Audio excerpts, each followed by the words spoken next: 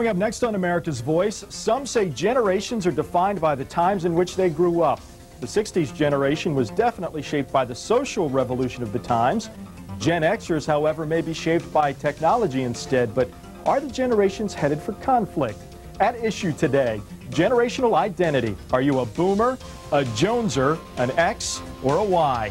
Get ready. Take Action Now begins right now. Live from Washington, D.C., this is Take Action Now. And hello and welcome from your nation's capital. I'm Bill Hormann. You know, back in the day, the smart sociologists came up with that term, baby boomer. A baby boomer was somebody born during that incredible birth rate jump just after the Second World War. It didn't subside for another 20 years. But then boomers spawned Generation X, and now their baby brothers and sisters need an identity, so we call them Gen Y. But another hot new generation has been identified. Born during the first post-war boom of the Second World War, we now call them Generation Jones. But exactly what is this Generation Jones? Well, it's been identified as a group born between the years 1954 and 1965, which means if you're aged 35 to 46, you're a Joneser. Or roughly 25% of us are Jonesers. But what identifies a Joneser culturally? Well, Jonathan Pontell can tell us about that because he's come up with the term Generation Jones. He also has a website dedicated to the notion that baby boomers can be divided into subset generations. But we want to know what you think. Does your generation have a different identity, a different perspective, and does that lead to generational competition? 1-877-AMVOICE is the telephone number. We start our conversation with Jonathan Pontell. You think I just ran in here from the protests out on the mall. Jonathan, welcome to your nation's capital. My pleasure to be here. Generation Jones, isn't it enough to have baby boomers and let it go at that?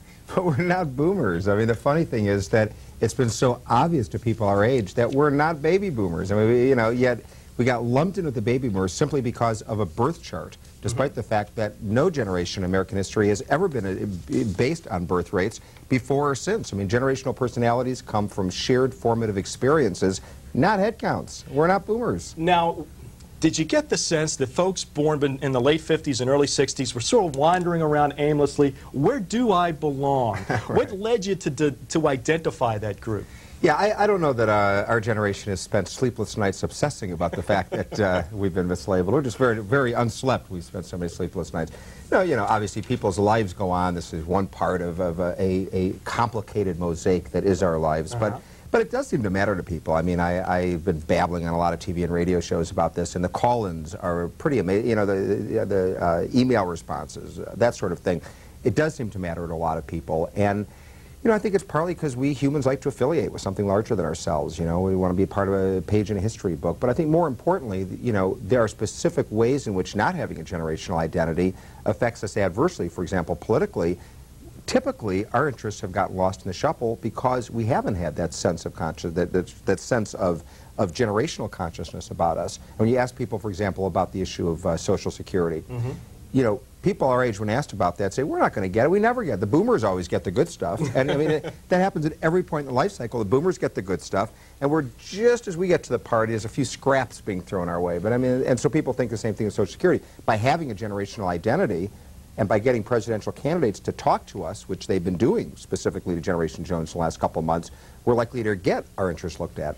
Well, I thought this was interesting. Saw this article in the Washington Post last Thursday. A gentleman named Greg Siegel wrote this. He said, I'm more closely related to boomers than Gen X. After all, I recall watching black and white TV, not DVD players. I know how to ski, not snowboard. And I remember how to do the electric slide, not the Macarena. He concludes, I'm too young to remember Ronald Reagan as an actor, but I'm old enough to have played 8-track cassettes. He's the quintessential Joneser. He's 35 years old, but he's right there in the middle, doesn't know with whom to identify. Tell us, what makes up the personality of a Generation Joneser? Right, and actually this guy, Greg Siegel, wrote that article, sent it into the Post, and one of the editors knew about Generation Jones and had him write a Generation Jones piece, which was on the same page. I don't know if you caught that. No, didn't.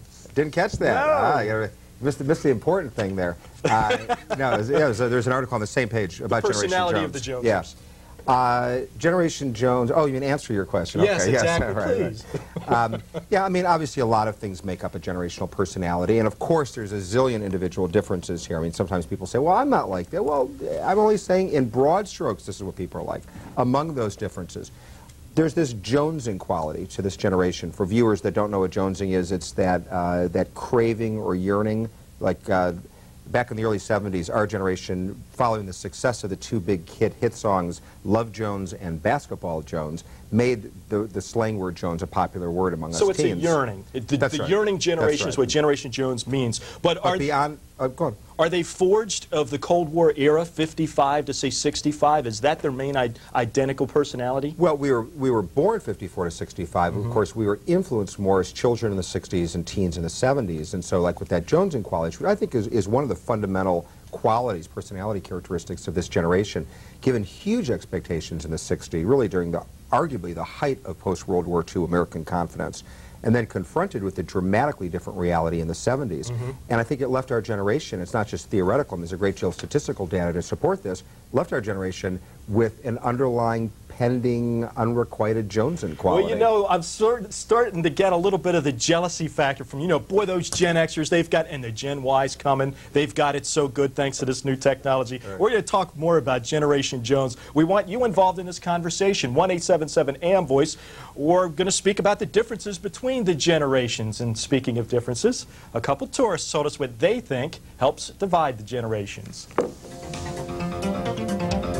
We had gasoline prices that were only $1/4 a gallon, something that generations don't have now. I would say really the lack of morality, probably the openness and some of the lifestyles, probably. We just had a more protective and more reserved society. We made our own enjoyment, fun, games. Today the youngsters can't do that. Television has spoilt it, spoilt the art of conversation. It's a new age, it's a computer age, it's a fast age, it's the age of going into space. Well, things have definitely changed from generation to generation. We're wondering if there's going to be some sort of conflict between the generations. Inspired by our guest today, Jonathan Pontell, he's identified what he calls Generation Jones. We're going to talk to another radio show guest in just a second, but first let's go up to Capitol Hill, talk to a tourist, get Tack's perspective. Hey, Tack. How you doing? What do you think of this generational stuff? You're 31 years old, right? Right. So you're a Gen Xer. Yeah, I am a Gen Xer. Does it mean anything to you to be called Gen X? What is a Gen Xer to you? It seems pretty vague to me. I mean, I think the only thing that makes Generation X all one is that there is nothing that makes us all one, I guess. I think that's what makes a Generation Xer, is that there is nothing that unifies us. Yeah. So there's no Vietnam War, there's nothing that brings us together as one. So. You feel disaffected too, just like I guess all youthful generations do as they're coming up. Tack from Michigan, thank you very much. Well, let's talk to Jeff Santos. He's the radio show host of a program called Born in the 60s. Jeff, you there? How are you? I'm doing well. You're in Boston, right? That's right. What's your take on this generational stuff? I don't know if you've met Jonathan Pontell, but he has identified the group Generation Jones, those born between 1954 and 1965. That's right up your alley. Well, it sure is. It's half of the born in the 60s demographic, and I understand where he's coming from. I was born in 63 and can identify somewhat with baby boomer personalities and baby boomer perspectives, you know, even what aspects the Vietnam War had. I think, though, that those who were born in the 60s, whether you were born in 69 or 63, you were born in a time period, and the first 3 years of anybody's life is very important, and it has a significant impact on you. Most psychologists would tell you that. And I believe that whether you were born at the time of JFK's assassination in 63, as I was, or if you were born in 68 when King was shot in the height of Vietnam, or Woodstock in 69, or even if you counted from 61 to 70 during the violent times of the uprisings at Kent State, all of it was very turbulent. I think that aspect has a huge influence on those who were born in the 60s, half of Generation Jones and the other half of Generation X. And it's basically one combined with turbulence, combined with a lot of chaos, growing up and having to do it on your own because there really wasn't a plan laid out, as it was for baby boomers who were born in the 40s and had an easier time of it until, of course, they went to war. Do you get a lot of phone calls from people who are roughly 35 to 45 years old, and they're trying to find what their identity is, where they fit in the fabric of our society? Well, I think so. I think a lot of them have made a decision, for instance, to do a little more of an alternative setting. I have a regular caller from Marion, Indiana, who is he works at home, has his kid homeschooled, is self-employed, and made a decision a number of years ago to go that route because he had older brothers, boomers, who didn't really enjoy their work lifestyle and so forth. So he decided to take an alternative route. And I think many people look at the choices that were available to them, those who again were born in the 60s, and said, well, let's take a look at different opportunities. You see a lot of entrepreneurs, a lot of people have gone on to do a lot of .com ownership and so forth. And I think that, if anything, represents the idea that there's so much chaos, again, so much change. Let me go out and find my own way. Jeff Santos, radio host of the program Born in the 60s, thank you so much for joining us. You've added a lot to this discussion. Jonathan Pontell, how do the parents who are Generation Jonesers differently raise their children than they were raised as children? Right, and the vast majority of today's school kids are the offspring of Generation Jones. So every time there's a Columbine, we're the ones getting blamed, despite the fact that, parents these days obviously are so completely busy taking care of their school kids, their aging parents, and working longer hours than Americans ever have. But, it's interesting. When we were kids in the 60s, we were really doted on by a culture that, there are books that came out at the time called The Child Worshippers, with other titles like that reflected this sort of unprecedented outpouring of parental attention on children. So Jonesers are pampered? In the 60s. Then, in the 70s, it went the opposite direction. And what happened was the ascendance of laissez-faire parenting, where parenting experts came out and said, hey, don't spend so much time with your children, because then you, the parent, will later resent that, and that'll be harmful to the relationship. 1-877-AM-VOICE is the telephone number. We want you involved in this. Are you a boomer, a Joneser, an X, or a Y? I think that's interesting then. The Jonesers, are they good parents then? If they were sort of suffering through this conflict in the 60s and 70s on how they were raised, are we good parents? It's such a complicated issue, but generally speaking, I think most parenting experts these days would say this is a good crop of parents. I mean, in a number of different areas, this generation, which in some ways was really so sort of abandoned by their parents in the 70s, at a time then when kids, because of all the confusing stuff that was going on, needed more parental and societal guidance than usual, all of a sudden we were getting less than usual. Well, some could say that perhaps economics has allowed them to be more hands-on, the economics of the 80s and the 90s. We'll come back with our concluding segment on this. Back with more on boomers, Jonesers, X, and Y. But first, here's a look at the results from yesterday's question of the day. We wanted to know if you think the different generational perspectives will lead to competition between the generations. This is the way you voted. Look at this. 45% said yeah, because we're all selfish. And 43% said, what's Jonathan talking about, Generation Jones? Back in a minute.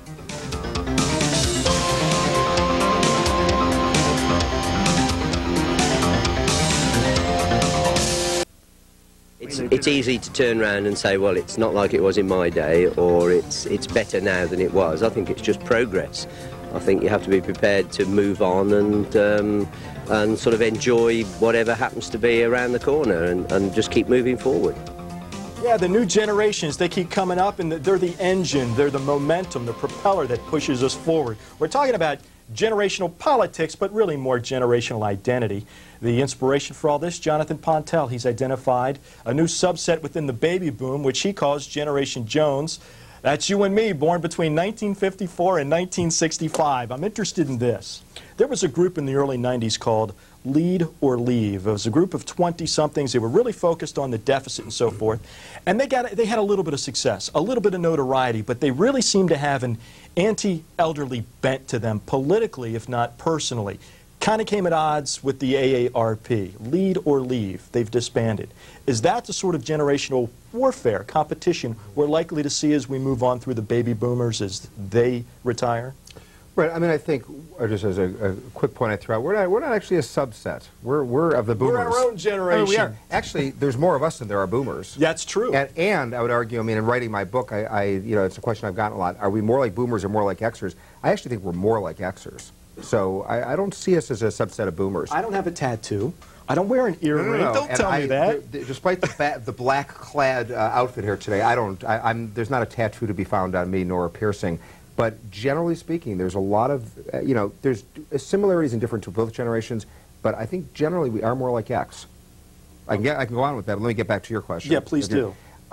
Which was... are we going to see increased competition between the two generations? And lead or leave, just like choose or lose and those, MTV has not had a lot of success, despite the fact they put a lot of time and money, and it's admirable what they've done. And lead and leave wasn't directly MTV.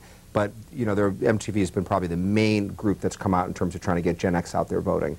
Yeah, I do think that inevitably there are going to be some conflicts because generations sometimes are fighting for the same things in a finite pie. And so on an issue, I brought up Social Security earlier, the more that the other guy gets, the less I get. So sometimes you are going to have that kind of conflict. I personally don't think, though, that generational identities and generational consciousnesses have to be dividing. I mean, in a lot of ways, they don't have to be divisive. I don't think so. Well, I think one reason perhaps they may not be is because of the Internet. You've got Gen X and Gen Y. They are all wired up. They know everything about it. It's expanding the economy and the way we communicate and so forth. And perhaps we won't have the sorts of arguments over a small pie because the pie will keep expanding. Well, that, and also, I mean, I think Generation Jones in some ways can be a uniting force in the sense that, we're sort of like on this bridge, not to be overly metaphoric here, but we're sort of on this bridge kind of overlooking Boomer and I, and we sort of understand each of their languages. We can translate between Boom and X. But in some ways, we're sort of like middle children.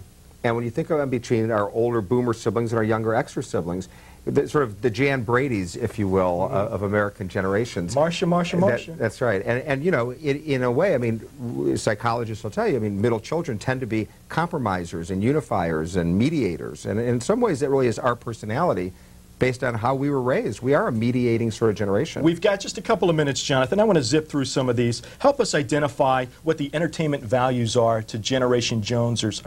What were sort of the entertainment icons to us? Well, we just were saying the Bradys. I mean, hard to argue against Marsha Brady, who, by the way, is proud to be a Joneser and has given me some support on all this. But, I mean, I think that's probably one of our main iconic symbols is the Brady Bunch, although the Partridge Family was so much cooler. So television sitcoms of the late 60s and early 70s help identify us. Yeah. What's our fashion? Is it clogs? Is it mini skirts? What's our fashion? Right. I mean, our fashion has, gone through so many different cycles. I mean, in the 60s, well, in the 60s we were just little children sort of wearing what Mommy and Daddy told us, but once we got into our own in the 70s, we really were the ones that adopted the long hair on guys and the pony, bell bottoms and tie-dye and all that. That was only a small part of the Boomer generation, a big part of our generation. Then, of course, in the 80s, we were the ones that really, the fringe of our generation was the two main fringes were rap and punk. And, people think of that as Generation X. Really, that started a long time ago, back in the mid-70s. We want to get another viewer in on this discussion. I thought you were going to say we were responsible for the leisure suit. Here's Ruth from Pennsylvania. Hey, Ruth. Hi there. How are you? Ruth, I don't want to ask your age, but you may very well be a Generation Joneser if you were born between 54 and 65. Do you feel more comfortable now knowing you have a generational identity? Actually, I'm a little older than that, so I was born in 46. So you're a boomer. I'm part of the boomers, yeah. I like that identity. I really do. Real quickly, Ruth, do you feel in competition with any of the other generations for your piece of the social pie or your own identity?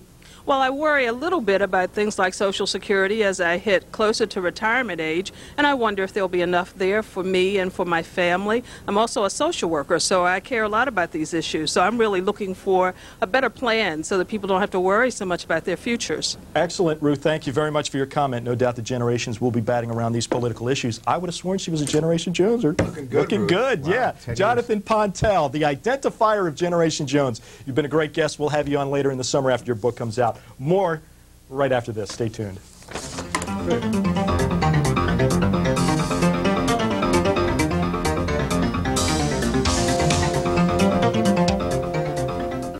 Just want to tell you that Jeff Santos, the radio guest we had, his program can be heard on the Talk America Network between 11 and 1 a.m. Eastern Time. Check it out. It's a fun time. Here's Angela from Wisconsin on the phone line. You're it, Angela. Hi. Hi.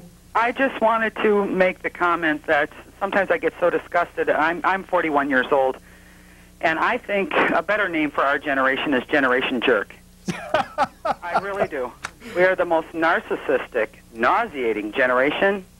Women come to me and they say, how come your kids are so nice and they're so polite?